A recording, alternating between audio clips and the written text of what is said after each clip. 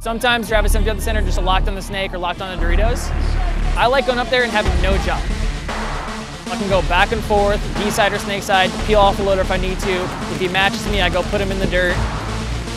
Sometimes you get it because you're up there, but every time you can count on me to be in that center. There's a lot of guys that are much older and much more experienced on this team that just give you all the info. For me, coming from the last team that I was on, it's a lot easier because I just do my one job and everyone behind me I can just count on them to do what they gotta do. This is Rodarte, aka Dart, and you can catch me coming through the center for Relentless.